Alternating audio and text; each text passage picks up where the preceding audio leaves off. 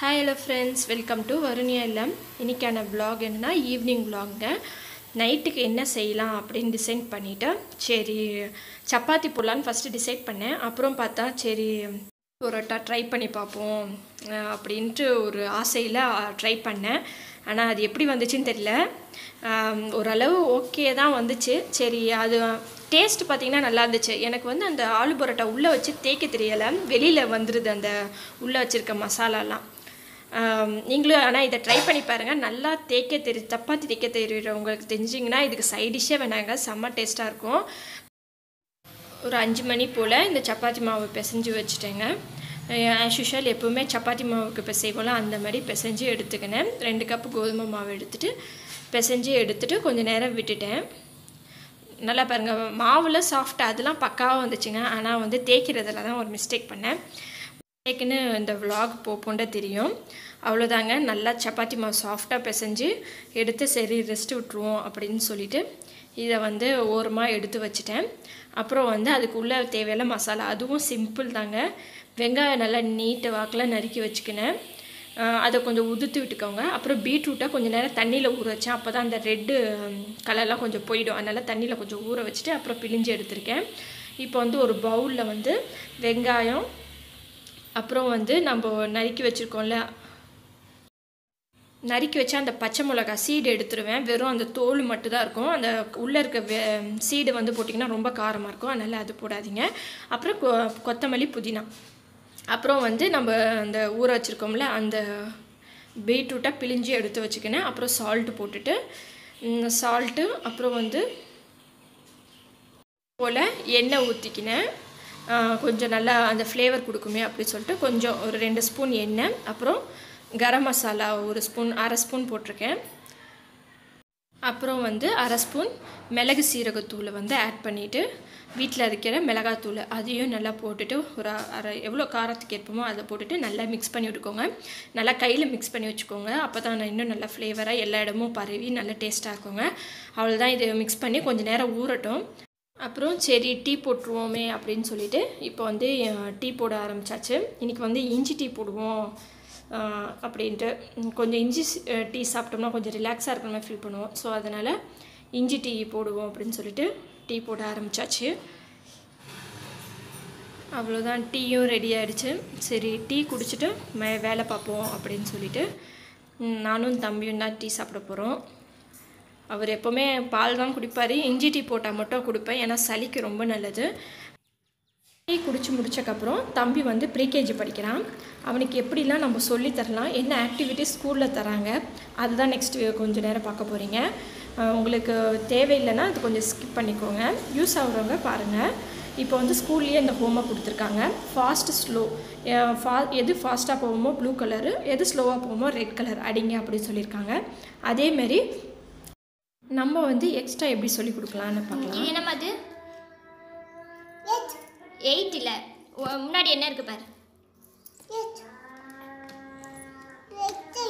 Very good 18. எது 18 அதை round பண்ணுங்க. இதுல எது 18? அது 18ஆ? அதான் 18. ரவுண்ட் பண்ணுங்க. சொல்லிட்டே ரவுண்ட் பண்ணுங்க. 18 இது மாதிரி தான் அவனுக்கு வந்து கன்ஃபியூஸ் ஆகிடுவான். 8 18 அந்த மாதிரி கன்ஃபியூஸ் ஆகிடுது. அவன் வந்து 1 2 3லேருந்து 1 to 20 சொல்லிடுவான். அவன் ப்ரீகேஜி படிக்கிறான். ஆனால் வந்து அந்த 18 இது என்னன்னு சொன்னால் அவனுக்கு 8ஆ 18ஆ கன்ஃபியூஸ் ஆகுது. அதுக்காக தான் இந்த ஆக்டிவிட்டீஸ் கிளாஸ் மாதிரி டெய்லியும் 4 பேஜ் 18 16 17 அந்த மாதிரி 4 நாளாக சொல்லி கொடுத்துட்ருக்கேன். அதனால அவனுக்கு வந்து ஈஸியாக புரியும். ஏன்னா இப்போல்லாம் எல்கேஜிக்கே எக்ஸாம் வைக்கிறாங்க. ஸோ அதனால் வந்து இந்த மாதிரி ட்ரெயின் பண்ணால் கொஞ்சம் ஈஸியாக இருக்கும். அதே மாதிரி தான் ஒரு 4 பேஜ் எழுதியிருப்பேன். 18 அப்புறம் 16 அவனுக்கு வந்து அது 16 லைனாக படிக்க சொன்னால் சொல்லிடுறான். ஆனால் வெறும் 16 காமிச்சு இது என்னப்பா அப்படின்னு கேட்டோம்னா 6ஆ அப்படின்னு கன்ஃபியூஸ் ஆகிடுறான். ஸோ அதற்காக தான் இந்த கொஞ்சம் ஆக்டிவிட்டி கிளாஸு.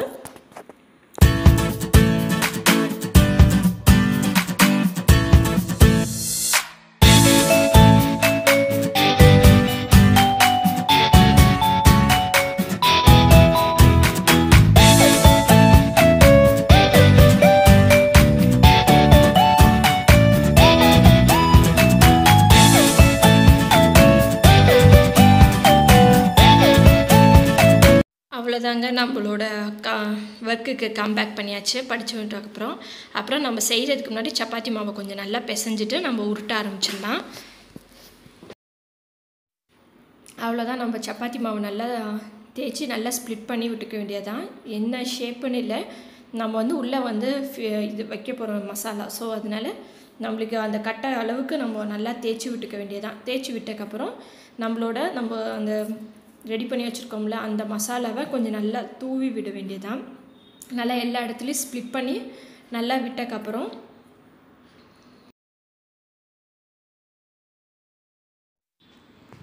இப்போ வந்து நம்ம சின்னதாக அப்படியே ரோல் பண்ண ஆரம்பிக்க வேண்டியதான்.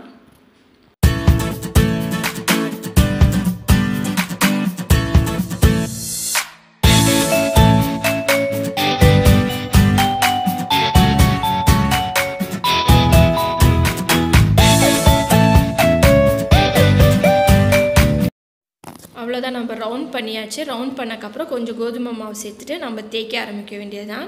இந்த மாதிரி கொஞ்சம் வெளியில் அந்த ஃபில்லிங் வெளியில் வந்துருச்சுன்னா நம்ம கொஞ்சம் அந்த இடத்துல கோதுமை மாவு போட்டுட்டு தேய்க்க ஆரம்பிக்க வேண்டியதாங்க. அவ்வளோதான், இந்த மாதிரி தான் நான் தேய்ச்சேன். டேஸ்ட்டெலாம் பக்காவாக வருங்க. ஆனால் வந்து தேய்க்க போகணும் மட்டும் கொஞ்சம் வெளியில் லீக் ஆகிடுது. இதுக்கும் நான் கண்டிப்பாக இதுலேருந்து வேறு என்ன செய்யலாம் அப்படின்னு நான் யோசிச்சுட்ருக்கேன். இப்போ ஒரு ஐடியாவும் வந்திருக்கு. நான் நெக்ஸ்ட்டு அவ்வளோதான், முடிஞ்ச வரைக்கும் நல்லா தேய்ச்சாச்சு. அவ்வளோதான், இதை வந்து நம்ம வந்து போட்டு எடுத்துக்க வேண்டியதான். அப்புறம் எப்பயும் போல் நம்ம சப்பாத்தி போட்டு எடுப்போம்ல அந்த மாதிரி எடுத்துக்க வேண்டியதுதான். அந்த சர்க்கிள் பொரோட்டா ஃப்ளேவர் எல்லாமே ஓகே தாங்க. ஆனால் அந்த கொஞ்சம் வெங்காயம் வெளியில் வந்துடுது, அது ஒன்று தான் மைனஸாக போச்சு. அப்புறம் நம்ம எப்பயும் போல் எண்ணெயை ஊற்றி நம்ம ஃப்ரை பண்ணி எடுத்துக்க வேண்டியதுதான். இந்த வீடியோ பிடிச்சிருந்தா ப்ளீஸ் மறக்காமல் கமெண்ட் பண்ணுங்கள். இதான் என்னோடய செகண்ட் ப்ளாக் நினைக்கிறேன். ஸோ ஏதாச்சும் மிஸ்டேக் இருந்தால் அதையும் நீங்கள் தெரிவிங்க. இன்னொரு நல்ல வீடியோவோட வந்து பார்க்குறேன். அதுக்கு முன்னாடி ப்ளீஸ் சப்ஸ்கிரைப் பண்ணுங்கள், கூட அந்த பெல் பட்டனையும் கிளிக் பண்ணுங்கள். உங்களோட சப்போர்ட் ரொம்ப முக்கியம். அவ்வளோதாங்க, டின்னர் முடிஞ்சிருச்சு. கிச்சன்லாம் நீட்டாக க்ளீன் பண்ணி வச்சாச்சு. அவ்வளோதான், இன்றைக்கான வ்ளாக் முடிஞ்சிருச்சு. இன்னொரு நல்ல வ்ளாகோட பார்க்குறேன்.